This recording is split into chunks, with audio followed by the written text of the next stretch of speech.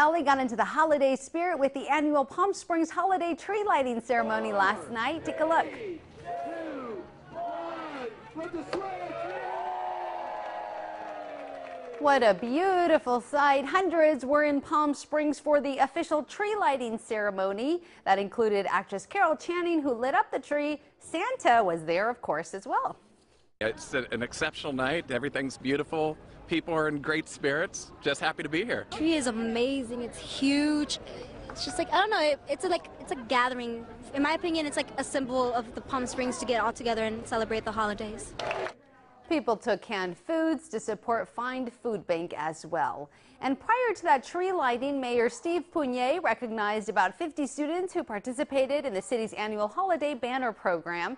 Each student created a unique hand-painted banner for the holidays, and they now line Palm Canyon Drive. And they are beautiful banners, so check them out if you haven't gone.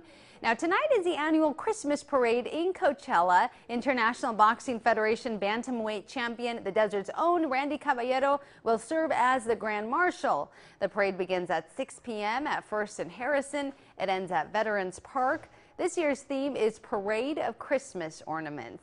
The International Tamale Fest also kicks off this weekend. Thousands of people are expected to attend the 23rd annual festival. Carnival rides start tonight at 5, but the food extravaganza goes on from 10 in the morning until 6 in the evening, Saturday and Sunday in Old Town Indio.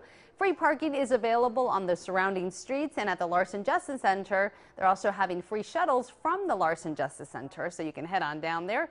For more information, go to tamalefestival.net.